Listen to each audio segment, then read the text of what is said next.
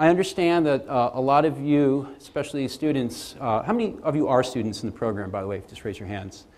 So I asked Jeff what you're likely to be doing at some point in your careers, and he said user research, one sort or another. And so I wanted to give a talk that might actually have some meaning for you. That's what I'm going to be covering, is going actually beyond user research. So you may think that user research is something of the end-all, be-all. It's pretty darn important, but we're not really done with figuring out the role of user research. So let me jump right in and talk about this phrase, you are not your user. And this is something that occasionally we still have to make a point about. But way back when I was a grad student, it was kind of a big deal that, oh, you mean I'm maybe designing something, I may be running a product or service, but I don't really know what my users want. I'm not them. I actually have to do some sort of testing. I actually have to watch them, listen to them, evaluate them, maybe even, God forbid, talk with them. So this is, it's kind of an amazing thing that we're still thinking about this, but we were thinking about it decades ago. And I was trying to think of what was a kind of a watershed event when people really started to believe this. And there's many, and this is somewhat arbitrary, but I really think of Don Norman's book, Design of Everyday Things, which I actually happened to buy for my mom when it came out, because she was really frustrated with using ATMs and kept blaming herself for not being able to figure them out. Does anybody remember off the top of your head what year this came out? Yeah, pretty close, 88. Actually, 86. So, those of you who are in this room who've been involved in user research, I want you, and you're over 40, I want you to stand up. And here we go with the applause again, please, because thanks to these people, we've won. All right. We don't really have to make this point so much anymore. We really have won. It's not quite the same world as it was in 1986, or again, think of some of the other watershed events, maybe Steve Krug's book, Don't Make Me Think, as really kind of carrying the day and really solidifying this really important point that you're not your user, which is essentially the main point of doing user research, is to understand that. Okay, so we've won, but, well, what did we win? What's the future look like? Well, I'm going to tell you a story. I still do a fair bit of consulting. It still involves a fair bit of user research. And you should know my bias. My bias is that I work with large, typically enterprise class organizations, Fortune 500s, what have you. A lot of the places that many of you will find yourselves quite shortly. And let me tell you the story of working with one. You work in today's organization. It's the organization that understands that you are not your user. It's the organization that spends money on user research. Fantastic. That's where you want to be. But this is the kind of situation I find in that organization. I go to these places, usually a UX team or a user research group brings me in. And they've got some kind of horrible problem, and I'm less of an information architect these days and more of an information therapist. So I try to get them on my couch, I try to hear them out. But one of the things I try to do is say, well, let's look at your user research. And so they start off with the stuff they already have, in many cases, that they already produce. So they might be doing some sort of usability testing, they might be doing some A/B testing, the kind of stuff that you're already aware of. But then I ask questions. So that seems to be good, but there's more, isn't there? And in fact, as you start to scratch the surface, you do learn there's more. One of the things I really like is site search data. That was my last book. And so I'm always asking them, well, do you have site search analytics data? Where is that? Well, yeah, we must have some of that somewhere. But do we get that from the search team or the analytics team? They're not always so sure. And sometimes it can take months of digging to get at that stuff, but you'll find it. And then I ask other questions, like, do you have a call center? And what do they know? Well, with one organization I was working with recently, they said, yeah, we have a call center. We don't ever talk to those people. They're in Omaha. And we don't talk to people in Omaha. So it took many months of digging with the contacts in Omaha to find out that they actually could produce logs from the call center that tell you something about what's pissing people off when they call up the support line and what's happening and what you can do about that. Oh, that's another form of user research. Fantastic. What else? Well, then there's the people who operate these tools, the analytics people, and they may be somewhere else, and it's hard to find them and hard to find out what they know about users. So another pocket of user research somewhere else. And in some organizations, then they have another odd animal called voice of the customer research, which is often based on surveys. It's another way to gather stuff that lives often in another silo. Then there's a bunch of people who operate these kinds of tools, like customer research, CRM tools. What is it? Customer resource management. I forget. Relationship management. Thank you. Customer relationship management. They have really interesting stuff that they know about how people are interacting with the organization's products and services. Then many of these organizations actually have this thing called a research center, where they pay people like you, people even more advanced than some of you with PhDs after their names, to do this thing called research, which often involves figuring out what users are wanting, not necessarily today, but down the road. And there's tons of research that I've had the opportunity to talk to many people and learn from them who are at Microsoft Research. And it's amazing the disconnect between what they're doing there and what they're actually producing as products. Now, not every organization has a research center doing some form of user research, but they all have access to this other really interesting thing called a library, or commercial databases that, again, hold another form of user research that's valid and meaningful to the products and services that they are designing inside these organizations, if they know to go look for it.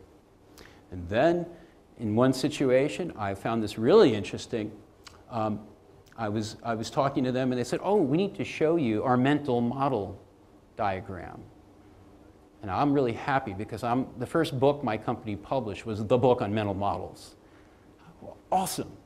But then I'm unhappy because it's like this thing that's really important and really valuable over there somewhere in a war room inside the organization's headquarters, and it's been done by outside consultants at a separate agency.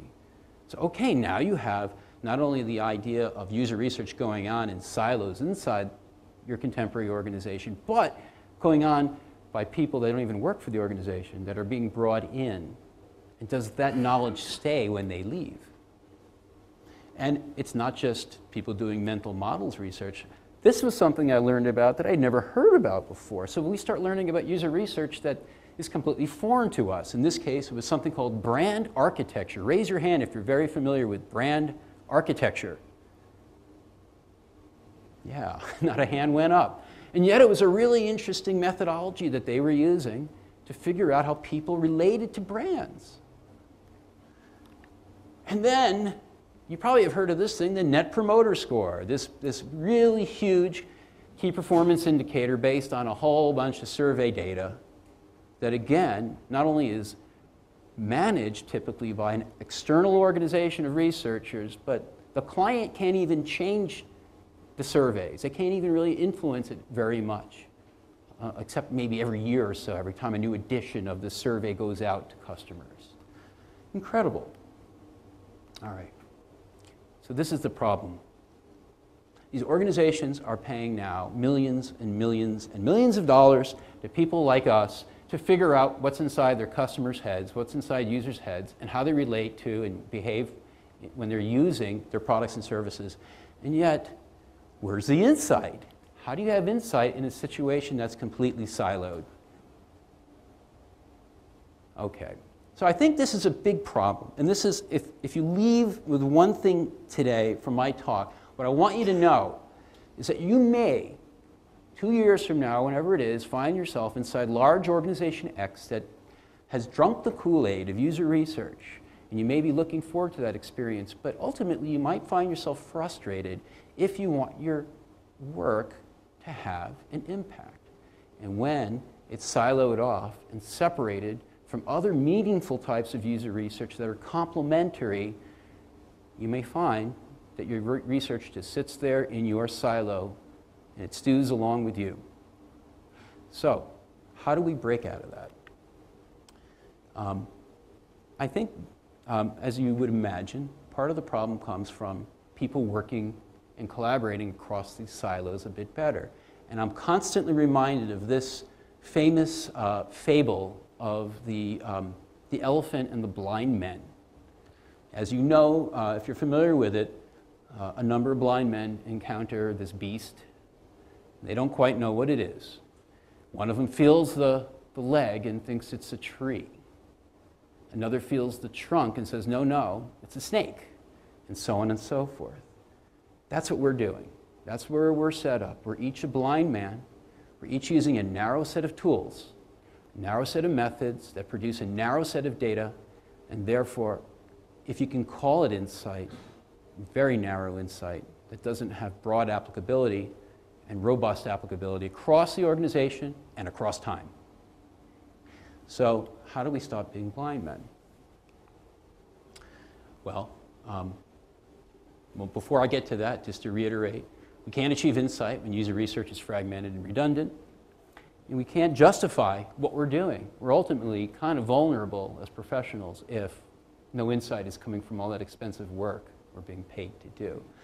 And because our organizations are essentially brainless.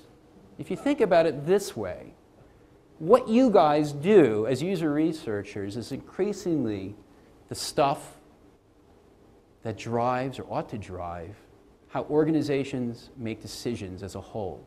You are pulling together the evidence that should drive design decision making, and design decisions are now the things that are essentially the stuff of what organizations are about: strategy, processes, and so forth, how they work, even in terms of culture. If you don't think about this as a collective way to generate insight, your organization is completely hamstrung. It's essentially brainless, because what we do together when we do collaborate is we are basically the brain for the organization. Okay. So how do we start fixing this problem? How do we start aligning user research across these silos? Well, the good news is that there are a number of dichotomies that are really fabulous. Weird but fabulous. Let me run through a bunch of them. One dichotomy is that many of us in the user research world, and I'm using that term obviously really broadly, are really good at figuring out what is going on. So think of like web analytics people. Your analytics data is the product of users' behavior. It tells you what is happening. It does not tell you much of anything about why. It's all about what. It's awful when it comes to why. It'll help you come up with great hypotheses that then you might exploit user research of other types, like more of the qualitative approaches, user testing, contextual inquiry, and so forth, to follow up and answer those tough questions that your analytics people are bringing to the fore. So you learn about what is going on, you come up with interesting questions, but you then need to use other tools, other methods to answer why. So that's an interesting dichotomy. Another is this quant and qual dichotomy. And I wish I'd come up with this. You probably can't read it from where you are in the back, but the quant people are all about numbers and analysis and ham radio skills, and the qualitative people are all about empathy and emotions, and they love Glee. Maybe this is dated by a couple of years. But there are literally different kinds of brains that we bring to the way we understand the world, and certainly how we understand how users interact with our products and services. Different brains. Not one of them is the right brain. Not one of them is the perfect brain. You have to have a bunch of different perspectives as you try to solve these difficult problems together. Some of us are really all about advocating on behalf of organizations as they try to achieve their goals. So, for example, I'll pick on the web analytics people one more time, or business analysts, and they're very driven by goals, organizational goals, often expressed as KPI, key performance indicators.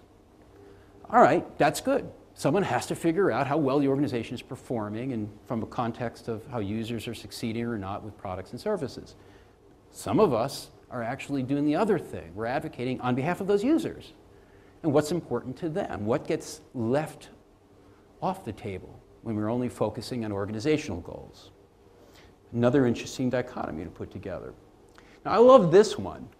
A lot of people are really great at measurement, but often only at measuring the world that's known.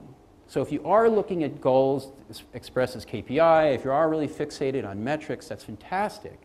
But they've already been established as important benchmarks and important things to measure. But what about the world we don't know? Do you ever take a set of data and not just look at it to understand performance, but to look for weird things, to play with it and look for outliers, look for surprises, look for patterns, the things that only will emerge if you delve into the data and talk to people. That's not necessarily stuff that you're measuring today, but it may be the stuff you should be measuring tomorrow. Some of us are really fixated on facts and figures. Others of us are fixated on concepts and ideas. They're very different animals that require not only different brains, but different tools to manage and learn from. Both very important. I've tried to put these things together in, as I've admittedly described, my table of overgeneralized dichotomies. But to sum up, how we analyze, just to pick on web analytics and UX people, how we analyze can be very different, some looking at what's happening and some looking at why.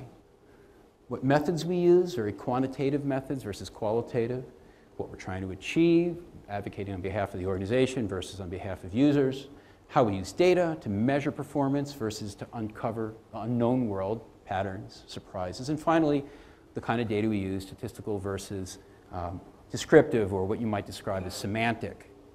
So I just summed those prior slides up in this table.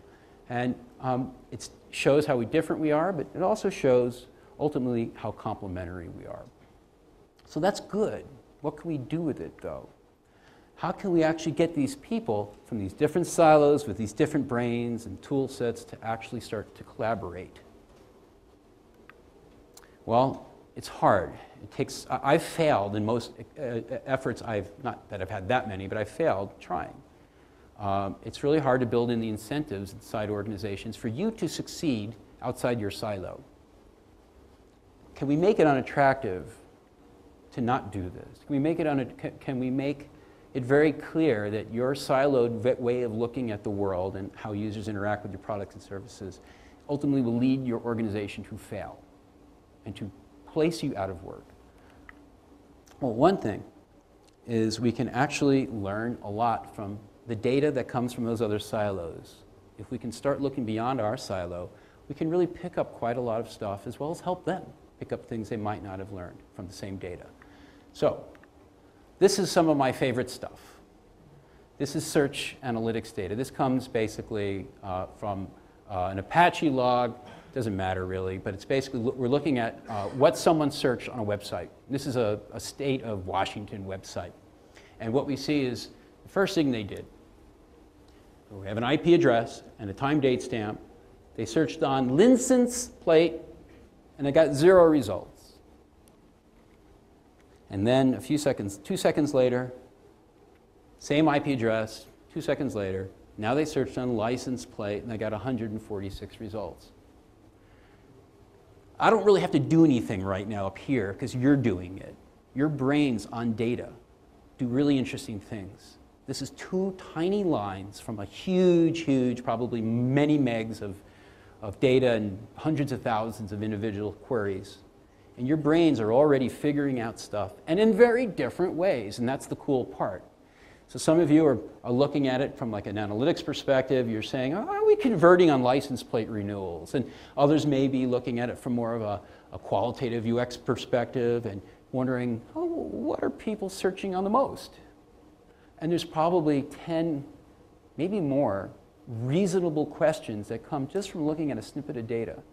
How many of you are already looking at search analytics data regularly? Raise your hand. Not many. But all of you probably came up with some interesting questions from this foreign piece of data that you, again, most of you have not ever looked at before. All right, so we can learn quite a bit from each other's data. It really pays to take a look. We can actually even improve each other's tools. This is a very ugly version of a persona from Adaptive Path. Personas are, as you know, they're essentially, as many of you know, essentially the idea of capturing an archetypal user from a different audience type. We have a number of archetypes. This is Stephen. He's a contractor. I don't even remember what kind of site he's supposed to be using. But one of the things that we see in personas is that they don't always hold a lot of water with some of the more data-driven people because they're fiction. They make us a little uncomfortable by their fictional nature. They're made up. What if you take that and start incorporating real data? Do you have any kind of analytics data, for example, that matches up with the rough idea of that audience segment, contractors, where you can then say, oh, I can beef up this persona by saying, what does the guy search based on actual data? There are other ways of taking real data and enriching personas. That's just one example, and it works both ways. It's not just taking data-driven stuff and incorporating it into the touchy-feely stuff that a lot of us UX people are used to, but it works the other direction as well. Telling stories from data. I can tell you as a publisher that our #2 best-selling book is storytelling for user experience, and one of the reasons is people are looking at data and they say, what story can we tell from it? And that's been a really valuable thing for a lot of people on both the UX side and the analytics side. Speaking of stories, we can help tell each other stories. This is a screen from Google Analytics. Now, before Google Analytics launched, most of the analytics applications out there were so ugly and in many cases unusable that you never, ever were going to use them if you were not an analytics person. If you're uncomfortable with these kinds of tools, you probably weren't going to bother. But to their credit at Google, what they did was they brought in a team headed by a guy named Jeff Fien. Some of you know who that is. And they took it and basically turned the model on its head of how you interact with analytics data. So a UX group came in, worked with analytics people, and some really basic things, like instead of just saying, here's your reports in your face, we'll push them in your face, and you figure them out, they framed what they were doing not as reports, but as questions, like what did visitors search for, or where did they search? They framed reports as answers to questions like this. And that's small, fairly simple, but hugely powerful. And now we start opening up our tools in new and better ways to each other when we work together on the tools themselves. We can help solve each other's design problems. I love this example. I got this from Jared Spool. Jared talks about working with Land's End and looking at the search logs, looking at the data, and seeing that a lot of people were searching SKUs, the product ID numbers, and getting 0 results. So it's a good thing they looked in the data and found that there was this critical type of query that was failing, and people weren't getting, not only were they not converting, but it's their own ID number. It's Land's End own numbers, their own SKUs. So easy thing to fix. They put the SKU numbers in their web catalog so people could find what they were looking for, but then they decided to scratch a little deeper into the problem. And why is it, they wondered, that people are searching SKUs? They're not even on our site.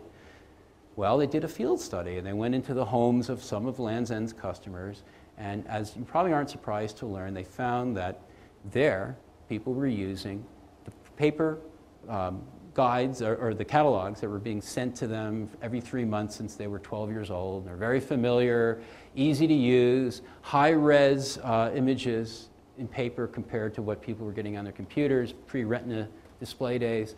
And then taking that SKU and searching the site, because why would you want to call the 800 number and deal with a human being who might be pushy or might steal your credit card number or what have you? So taking this field study on top of doing the analytics work and looking at them together painted a really interesting picture of an ecosystem of use that they would not have gotten if they'd only stuck to those two tools individually. Okay, we could even test each other's hypotheses. This is a messy example, so bear with me. This comes from Netflix. And when I got this example, it's kind of funny how the mighty have fallen. They were seen as a cutting-edge company. Pre-Flickster, what was this, 2 years ago? How the mighty fall.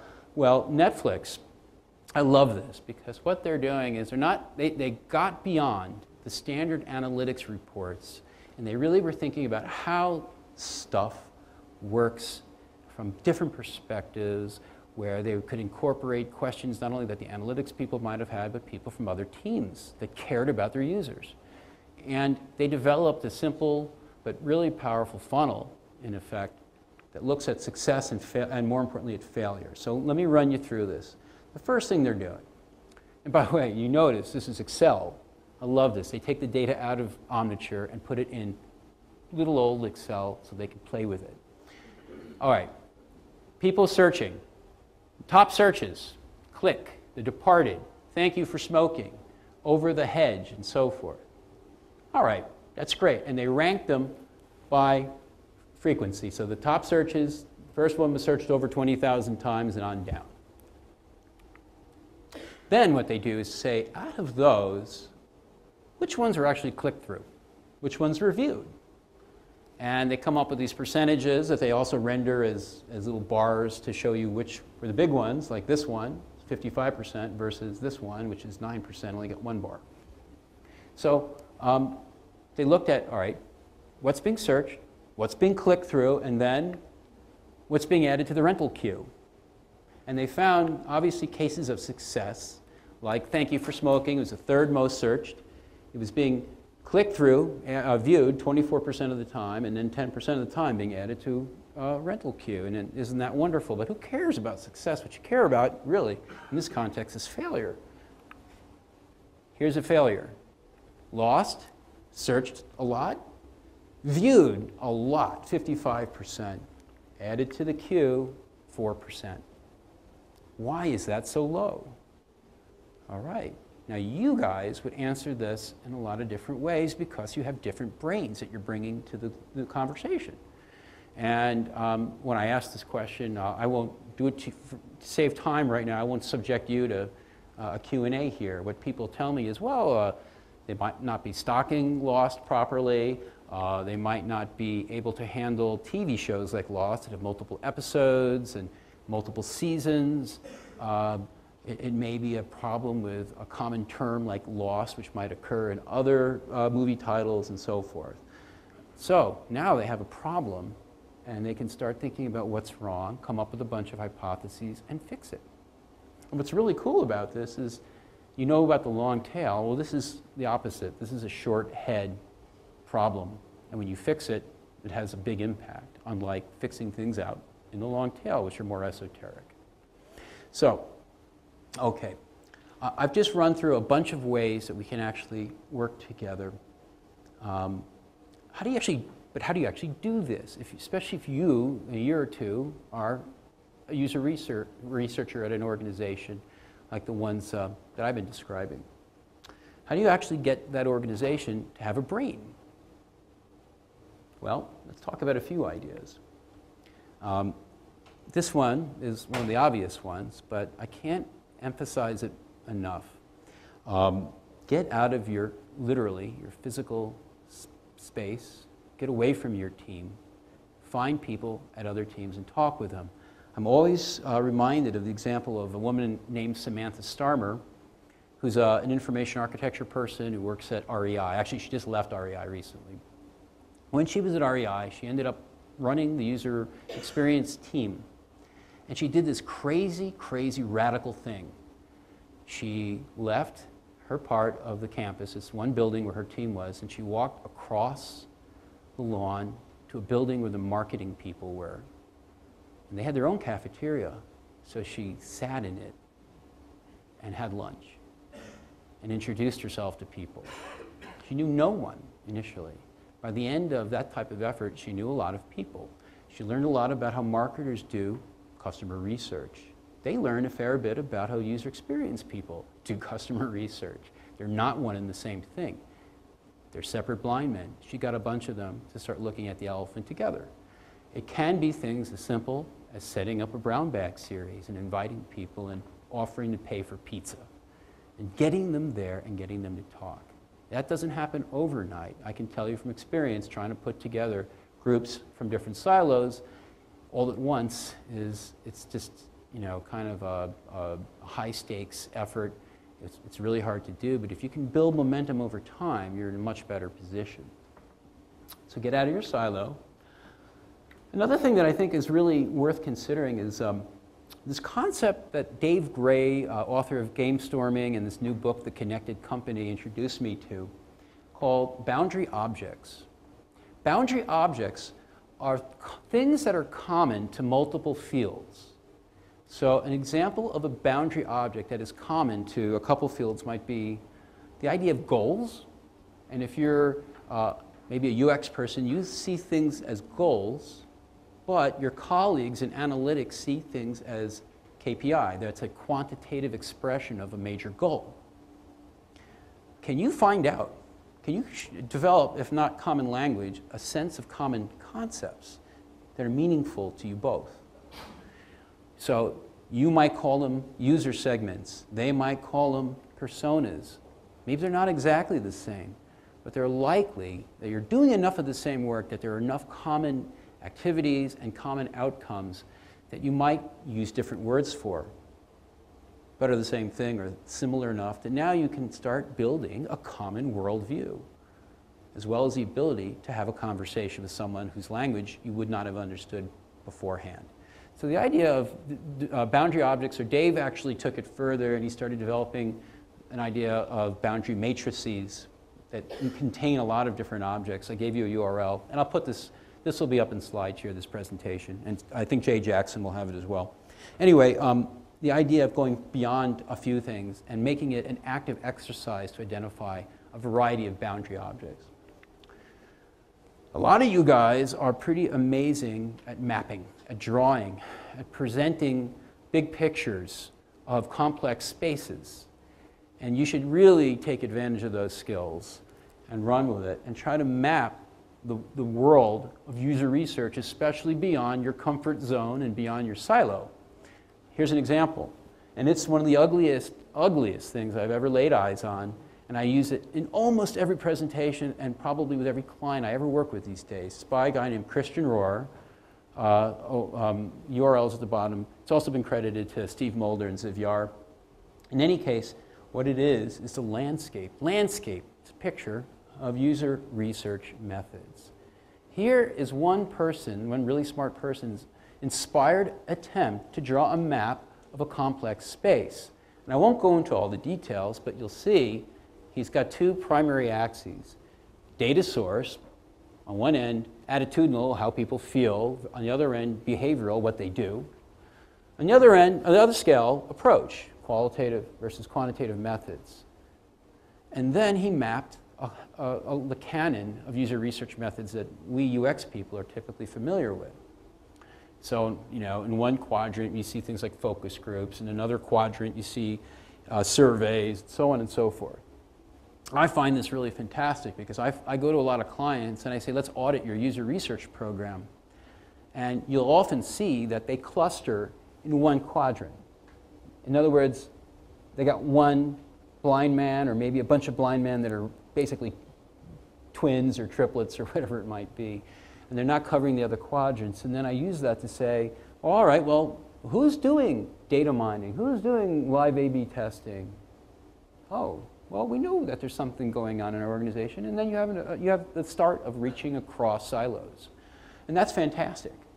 So if you look at this, by the way, you do notice that this reflects the bias of the person who put it together. A lot of the quant stuff is kind of squished up in one quadrant. There's really a lot more to that world that he probably wasn't that familiar with or didn't think was as important. Now you could contrast that with this thing called the Trinity strategy that one of the leading guys in web analytics, Avinash Kaushik, has put together. You know, probably his books are the best-selling books in web analytics. I can't even remember their titles. There's so many of them, and they're really quite good. And he was trying to basically create a worldview of what they do and how they understand users. And you may notice and be slightly offended by the fact that usability and A/B testing and this sort of stuff is kind of squished off to the side as well. So this reflects a different bias. No one's going to get this right, but the idea of having a map as a straw man, if nothing else, like these are, is really powerful.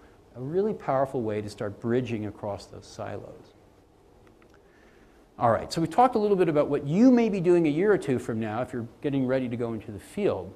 What about you 10 years from now when you're a senior person? Maybe it's sooner, maybe it's later. Let's say 10 years from now, when you are what are fondly described as decision makers. This is what blows me away. People who are making decisions, who are really doing it with all the kind of lip service they may pay to doing things like user research or research at all, are ultimately making a lot of decisions based on gut or what they see happening at their peer institutions or whatever it might be, when right under their noses and on their tabs are huge pockets of research, evidence to help them make decisions. They are operating without a brain. So, one of the things I try to do, the rare times I talk with people, is try to get them in a blue sky mode. And I try to get them to say, or to think about, if you were starting this organization today, from scratch, and you wanted to make sure your organization was making sound decisions, would your decision-making apparatus look anything like it does?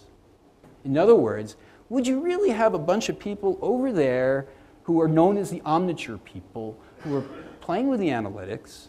In fact, you don't even know what they do. You call them the omniture people. That's just a tool. What are they actually doing? And then over there, you've got a bunch of voice of the customer people. And then over there, some others, and you bring in an agency over there, and on and on and on. Would it really look like that? That's how these things happen organically.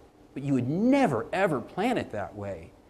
And if you're a decision maker, you're in the role of being able to change that. It doesn't have to be that way if that's your role in the organization.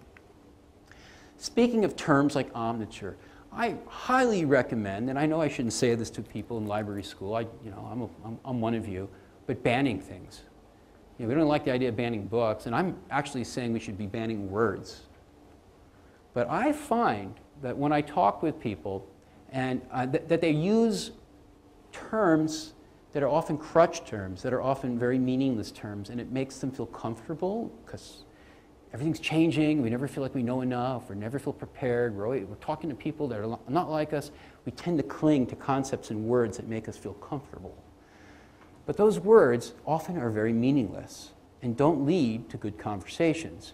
So if you hear people throwing around terms like omniture, or talking specifically about methods, or talking about what their departments are, or what their disciplines do, or even their outcomes, if they're using words like social media layer, none of that involves solving problems. And isn't that what we're trying to do when we are making decisions on behalf of an organization, using all this great evidence we put together?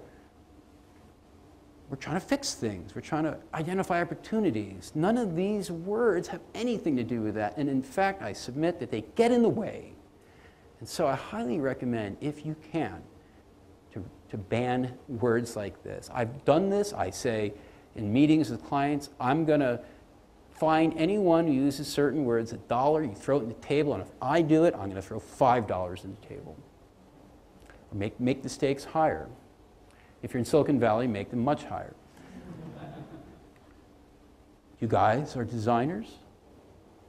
One of the things you probably already are seeing is that there's a real interest in dashboards. Executives love dashboards.